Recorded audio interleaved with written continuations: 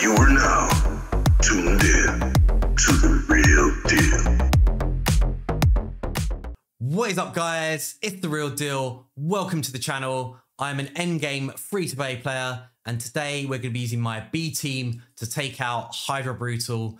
But just before we do that, I just want to show you my great haul and just show you how you should build it out. So I would prioritize speed and accuracy first. Speed, really important. The faster you are, the more damage, the better control. And if things get a bit sticky, you can revive and heal champions. So speed would be my first choice. Then I'd follow up by accuracy. So, you know, you get so much bang for your bucks right here. A level 10 gives you plus 80. That is almost a 6-star banner or chess piece on every single champion on your team. That's going to help you land all your debuffs. That's provokes, block debuffs, HP burn, all that good stuff. Just so important. And that's definitely wants to be your second choice. Resistance is really good as well. Again, the same as accuracy, almost plus 80. Like having a resistance banner on every single champion. This is going to help you resist all those nasty debuffs that the Hydra head throws out, like the weakens, the poisons, provokes, all that nasty stuff. Being able to resist that is going to give you such better survivability. After that, if you're struggling with survivability, then I would go HP and defense. If you want to do more damage and you're comfortable, then ignore defense and crit damage. Ignore defense is going to give every single champion on your team more damage, and that's going to give you a better chance of getting that one key on the Hydra head. Crit damage will only benefit your damage dealers like Husk, like Royal Guard, and other champions that are, you know, that are based like on enemy max HP and stuff like that. But it's very, very good, but I would definitely choose ignore defense because it's going to help every single champion do more damage on your team. So let's check out the team that we're running. And again, like I said, it's my B team. So we've got Uko, Elva, Bivald, Kantra, Sissia, and Husk. I'll talk you through every single champion's role during the fight. And also to mention, the first time I did this, I did it manual and I got about 45 mil. So we're going to try a full auto today, see if we can just do it full auto, and I'll let you know how it goes at the end of the run. But yeah, so for the AI, Uko has some of the worst AI in the game. It's really annoying, actually, to make sure that that's the first choice. But yeah, for some reason, the A3 is so strong and Uko just wastes it all the time. I wish they'd reprogram this so it would help getting a full auto run on Hydra. But yeah, so basically he'll just like proc it all the time. But ideally, you know, when someone dies, you want to save his A3 to revive all those champions. Such a strong AoE revive as well. Elva, so good. You can lock out her A2 if you find you have problems where the head of mischief keeps stealing her the block debuffs and spreading it across the team, because that can be really annoying. So you can lock that out. Bivald, we want just the A2 and the A1 because we want to try and keep that head of cleansing provoked for the entire fight. Then we've got Kantra. Don't really need to do it, but I've just done it anyway. Just want her to prioritize the A2. Sissia is a strange one. Again, terrible AI. For some reason, her A3 should always go first because she throws out HP burn. And if you have HP burn, you can land decreased defense and also activates a HP burn, which means we do more damage. I don't know why they make it so she opens with her A2 and always prioritizes the A2. You want A3, then A2, just makes sense. And with Husk, his A3 is pretty awful, so we want to lock that out. Make sure that he only uses his A2 first, doing that max enemy HP damage. And again, another provoker, another backup provoke. So we want to try and get as many provokes we can with our Husk as well. So that's the team. And yeah, let's just let the run go and see what happens. So I'll just talk you through each champion's role. We'll start with Uko. So Uko's in here for block debuffs, one of the strongest debuffs in the game. It stops Poison Cloud, and it stops the head of mischief, you know, spreading those those buffs that it steals from your team. So strong, really, really important. Also throws out a decreased attack as well, and we need that to keep the head of Wrath under wraps. So yeah, really, really important. Uko can be replaced by any other champion that does do block debuffs as well for this team comp. Next up, we got Sissia and Husk. So both of them are damage dealers. Sissia's bringing in HP burn. She's bringing out decreased defense and weaken. So that's going to help us do loads more damage. But she can be replaced by any champion that's just going to do, like Husk and Sissia, both of them are replaceable. Any champion that's going to do a lot of damage can just sit in both their spots. But, you know, Sissia, she is top notch and she can be used in Nightmare as well. She does have a very specific build, so I will show you that later. Husk, again, you know, Royal Guard could fill his shoes. But it's just anyone, again, that's just going to do a lot of damage can fill their spots. To be honest, in my opinion, the support champions are so much more important than your damage dealers.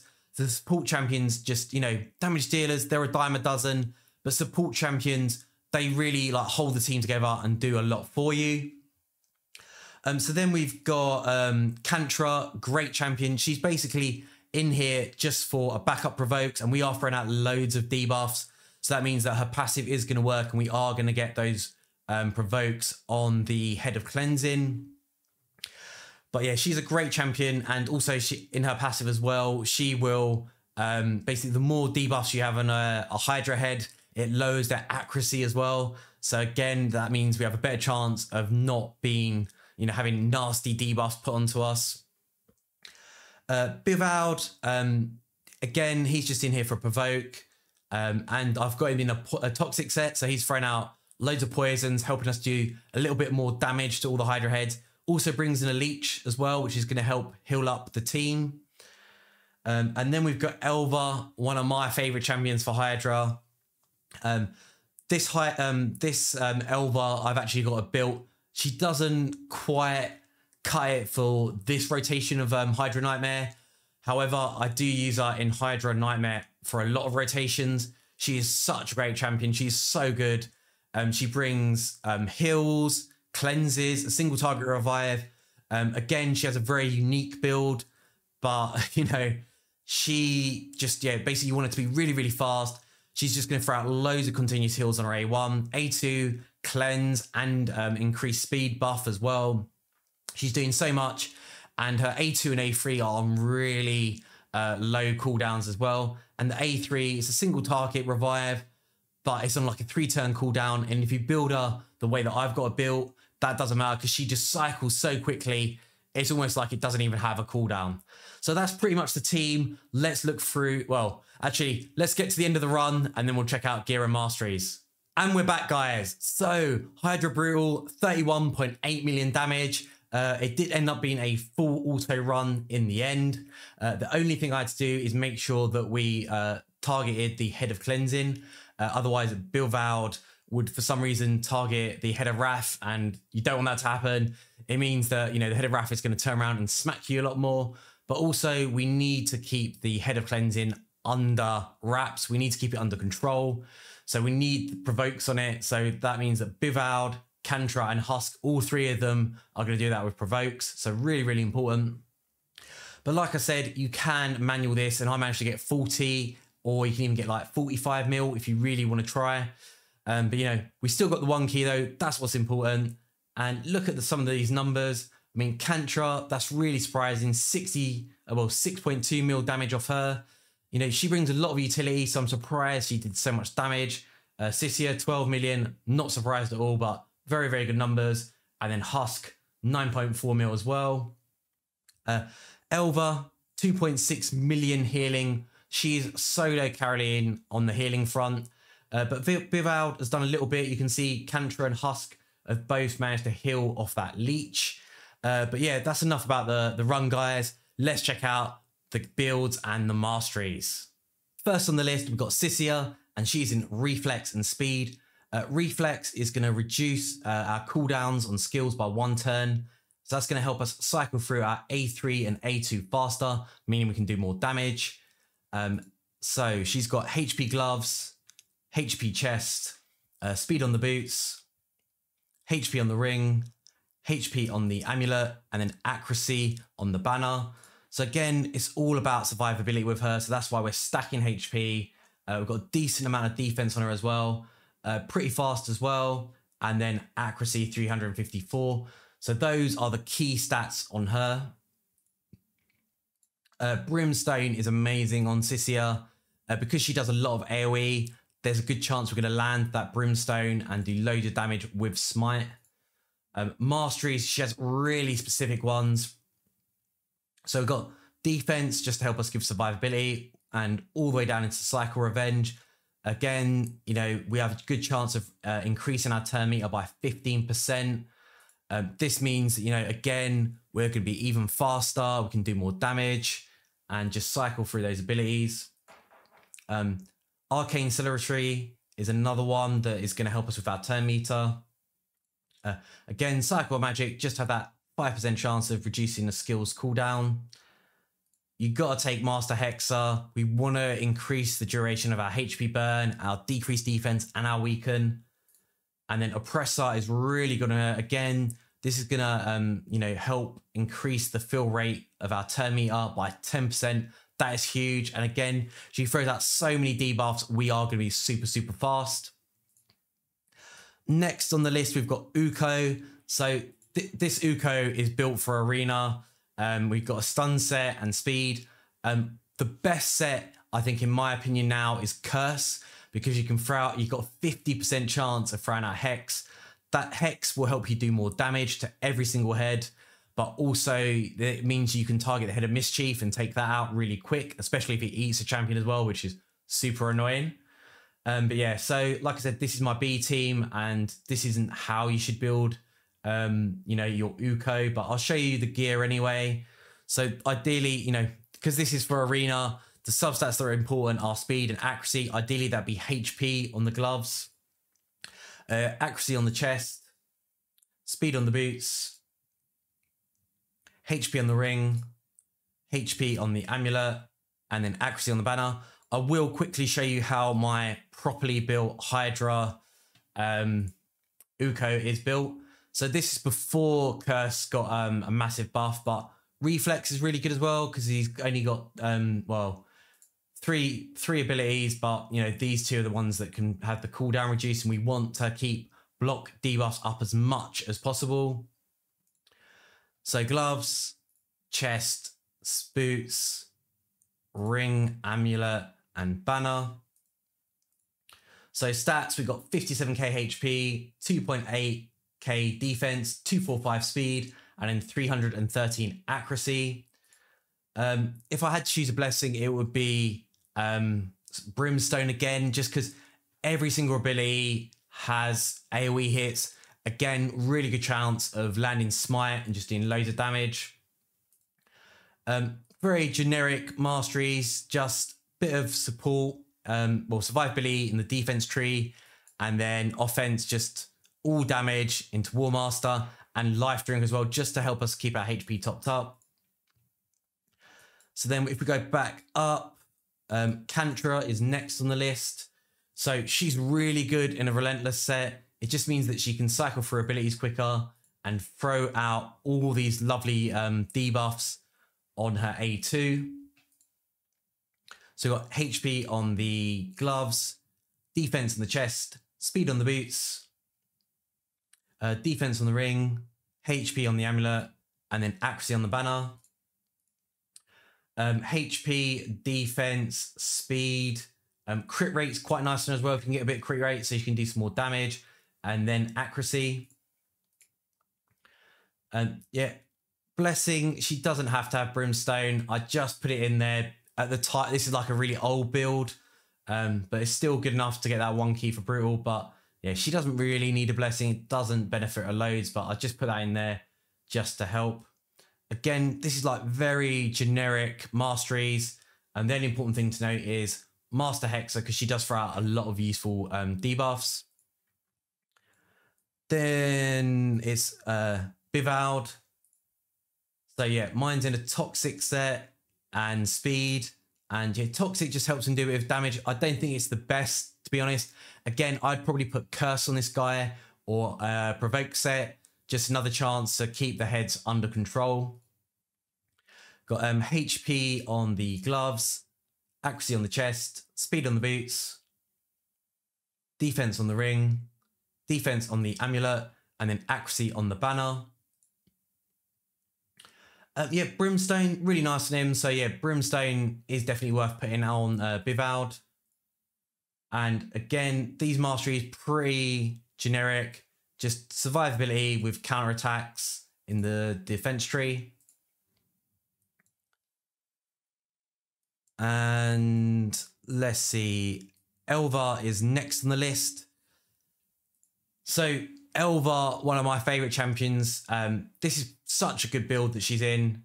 We've got regen and protection set. So she's getting a bit of extra resistance and a bit more HP. So we've got HP on the gloves. These aren't the best gloves. Would love them to have more rolls in speed and resistance. We got a really nice resistance chest with triple roll in speed. Speed on the boots. Defense ring with a triple roll in HP. HP amulet with resistance as substats. And then resistance on the banner. So total stats, we've got 68k HP, 3k defense, 279 speed, and then 498 resistance. This build is so good that she can actually be used in, I use her in arena as well, even for live arena. She can go up against Torment. Obviously, if you specifically wanted her for arena, you might want to bump out that resistance even more, or you could put her in Stone Skin as well, but she gets the job done for me, and you know, I'm fighting like a high level. She doesn't need books in her A1. You know, she doesn't do that much damage. She's not a damage dealer, she's a healer. Blessings, if I had to choose one, I would probably just take Lightning Cage, just because she's got so much resistance. If she gets targeted, you know, it means that the Head of Mischief, she can tank it. And the masteries, these masteries are a thing of beauty. Really, really unique masteries on her, and probably the best masteries in my opinion for her. So in support, we're not going down the accuracy standard route. We're going for HP. We're going for anything that's going to help us with healing. And this is also going to help with turn meter as well. But she's super, super fast. Lasting Gifts is great on her because she throws out loads of heals, block debuffs, and speed. Spirit Haste is good as well. So if anyone does die, you know, we can increase our speed up to 24. And then Timely Intervention as well. This is amazing. So if anyone's HP drops below 25%, that is going to boost her turn meter by 20%. So for Arena, that means that she can cut in and revive a champion or put out block debuffs really, really strong. Or for Hydra, it just means that you can just cycle through your abilities faster and just revive and heal really, really strong. And again, we're taking Cycle Revenge just to help increase her turn meter speed. And she's just so fast, and she can just, you know, all of her abilities on super low cooldown with super fast. We are just cycling through like an absolute machine. Just such a beast. But yeah, such a great champion. So good. And then last on the list, we've got Husk. So we're actually using my number 2 built Husk. So you can see this is a terrible build, you know, but Husk doesn't need like the best gear. He just needs the stats. So we've got crit damage on the gloves, HP on the chest, speed on the boots, HP on the ring, crit damage on the amulet, and then accuracy on the banner. Total stats, we've got 67k HP, 221 speed, 100% crit rate, 240 crit damage, and then 285 accuracy. Accuracy is nice on him just as a backup on his A1. He can provoke the Head of Cleansing if you want to use it as a backup. Yeah, Crossing Rend is a great blessing on him. It's just going to help do more damage. And then, yeah, again, just really, really standard masteries on him, to be honest. Going down into War Masters and just getting counterattacks in the defense tree. What I will do as well is I'm going to show you how my number 1 Husk is built. So he's built in really good gear. Relentless is amazing on Husk.